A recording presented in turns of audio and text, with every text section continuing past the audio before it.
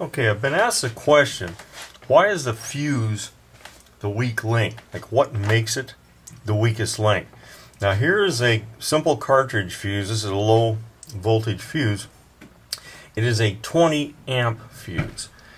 Now, I'm going to, a little close there. You see that small piece in the center?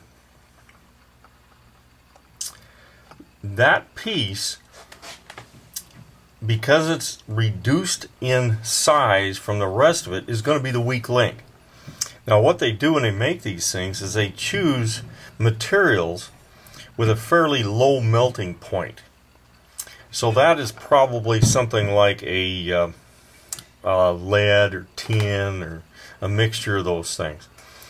And so when there's an overload on it, that part right there in the center is going to melt. When it melts, it breaks in two. And of course that means it's a one-use fuse. But that's what makes a fuse a fuse. We don't know exactly what they're using inside these things to create this. Okay, this fuse here is an automotive fuse, and it's maybe a little easier to see than the cartridge fuse inside. But there's the element right there. That's the weak link. These are all color coded. This one's 5 amp. I'm going to put an overload on this thing and we'll see what happens. Okay, we've got that 5 amp fuse hooked up. It's going to be a dead short, and so let's see what happens when it blows. Okay, before this thing gets blown, I want you to take a quick look at this thing. The two tangs on either side are much bigger than the fuse element, that Z-shaped thing in the center.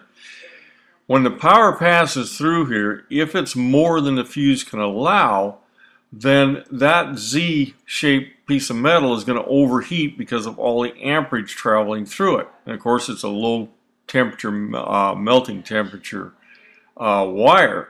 And so before any other part of the circuit gets hot because of the excessive amperage, that little bitty piece there is going to fail, and as it's designed to do. Okay, it's going to blow here right quick. It's very fast, so you can't hardly see it. But what that whole thing does is turn red simply because there's so much amperage going through it. There you go. The parts are broken in two.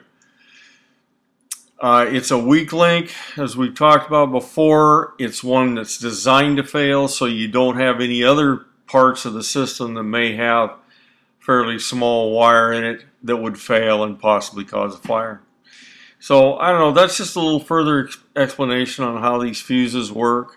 The wires are all different sizes for all different amperages. And that's it on weak links for fuses.